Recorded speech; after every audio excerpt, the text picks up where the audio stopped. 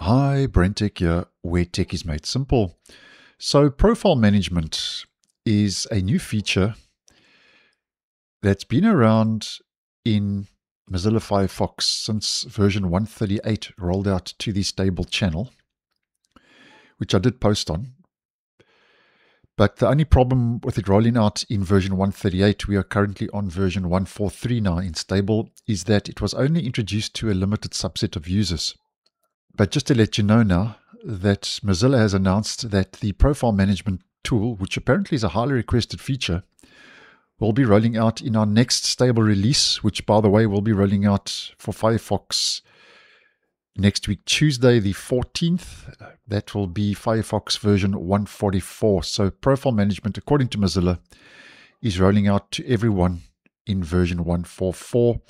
And the 14th of October is going to be a busy day because that's also the day where Windows 10 will reach its end of support and so on. So it's going to be an interesting week next week in regards to updates and the like.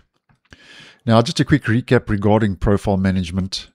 If we head to our main menu, Manage Profiles, you can create a profile, you can edit an existing or delete an existing profile, you can change the name, you can give it a different theme, and so on.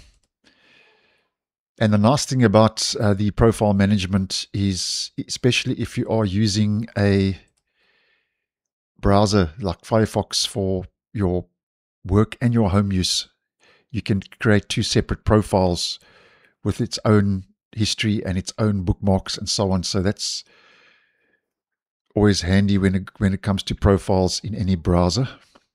Now, I have actually shown you on the channel previously, and if I can get my hands on the video, I'll leave it down below and in the end screen, how you can enable Firefox's profile manager before it rolls out to the stable version. I'm currently showing you all of this in the nightly version, which is an early preview version, because I never received it in the stable. So if you want to enable this profile management in stable before it rolls out, if I found that video, I'll leave it linked down below and in the end screen, how you can actually enable it by changing a flag in about :config in the browser.